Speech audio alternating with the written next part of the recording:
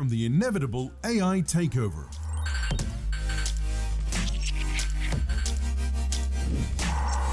By Ben Goertzel, SingularityNET.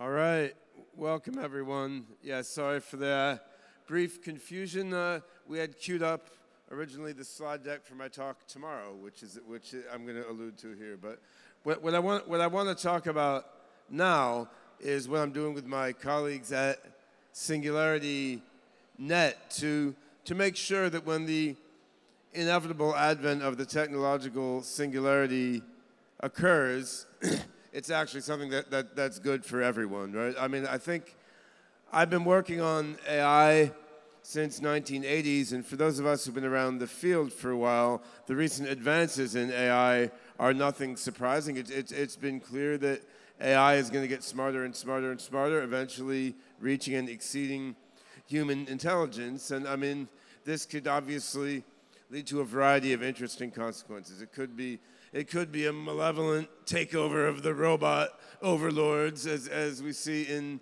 science fiction. It could be the advent of a new utopia for humans and other sentient beings, as AIs orchestrating armies of narrow AIs take on all the difficult tasks that people don't want to do and leave humans free for more entertaining things than working for a living, right? So the question is, what can we do so that the inevitable advent of superhuman AI, the technological singularity that Ray Kurzweil and others have foreseen, which I agree is very likely to be coming within the next decades and perhaps even years.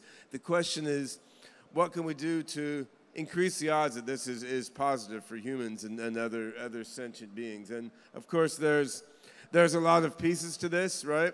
But I think one key piece is making sure that AI technology, and in particular artificial general intelligence, as it emerges from the constellation of narrow AIs dominating the tech ecosystem today, we want to make sure that as AGI emerges, it's not controlled by any elite groups that have their own narrow interests primarily in mind, rather than the interest of the vast evolving ecosystem of sentient beings, right? So how do you make sure that as narrow AI gives way to AGI, it's not owned and controlled by a small group of narrow elites? Well, this is where blockchain comes in, right? I mean, we need a decentralized tech stack. We need AGI to engineer and to emerge within a decentralized ecosystem. And of course, there's a lot of pieces to making that actually work. I'm going to outline very, very briefly in the next 7 minutes a few of the things going on in this direction, led by myself and others in the SingularityNET world. So you can go to SingularityNET.io, find out about our decentralized AI platform, which is intended to let anyone put an AI online, launch it into the internet, connect it to our decentralized protocol, become sort of a blockchain-based, digital decentralized multi-agent system, an organism of AI minds. And there's an AI marketplace where an AI agent can offer services to whoever needs it. There's also a protocol for connecting different AIs, so AIs can outsource work to each other. They can form into collectives to help solve problems. And this is open to any kind of AI algorithm. There's a bunch of neural nets on there, logical reasoning engines. We have our own AGI platform called OpenCog Hyperon that's among the AIs running on this platform. And there's folks in SingularityNET ecosystem now building a variety of different products aimed in all different vertical markets on SingularityNET platform, from Singularity DAO for decentralized finance, Awakening Health for medical robotics, Reju for longevity biology, Mindplex, decentralized social media.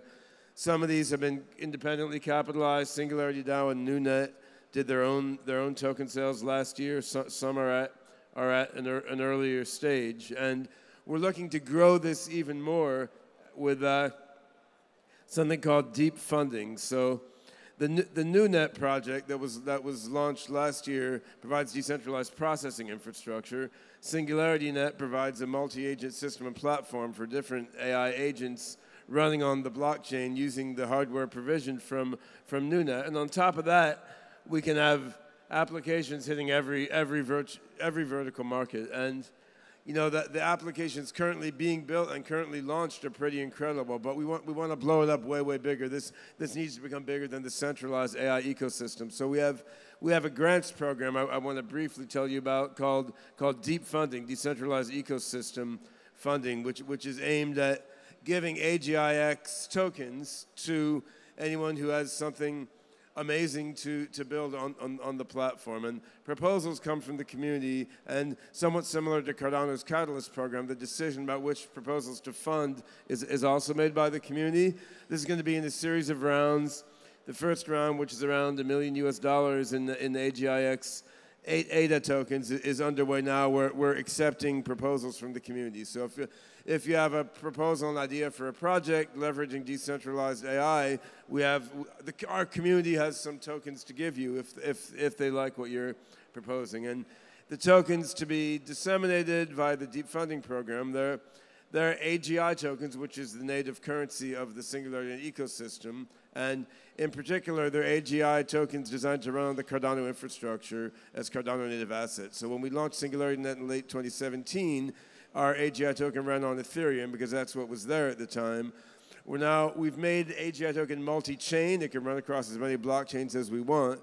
But the second chain we're moving to is Cardano, and we're very excited about that because of the high quality of the software engineering and the community, the scalability of the network. So we've been actually internally working with AGI on ADA tokens for some time, but now on the 18th of April, in a few weeks, we're launching a Plutus Cardano smart contract, letting you easily convert back and forth between the ADA and Ethereum versions of the token, which is it's a critical step on the rollout. So I mean, after we can convert back and forth between the Ethereum and ADA versions of AGI token, we'll roll out a number of other things. I mean, there's going to be staking of AGIX on ADA, a full port of the SingularityNET marketplace and protocol to the ADA platform, which I think will let it acquire a number of functionalities that have been difficult to do given the high cost and low speed of the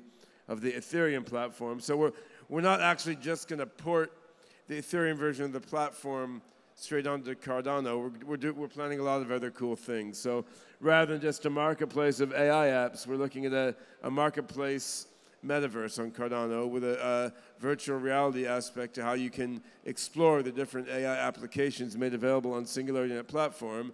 And the marketplace metaverse, which will be the SingularityNET on Cardano platform, will interoperate with the Sophiaverse metaverse. I'm giving a whole talk about this tomorrow on the GameFi stage as Sophiaverse.ai you can see online. But this is it's an immersive multiplayer video game with an NFT aspect and a bunch of AI-powered agents emulating the Sophia robot and other non-player characters. So it gives interesting ways to teach and evolve your AIs and earn tokens and make NFTs that way. So it's sort of AI-powered metaverse running on SingularityNET on Cardano, interacting with SingularityNET marketplace. So Sophiaverse.ai, and you know, there's a lot of different AI algorithms we can use here. I think this sort of AI-powered metaverse running on a scalable infrastructure can really help us evolve the AIs that we need to make the transition from narrow AI to AGI.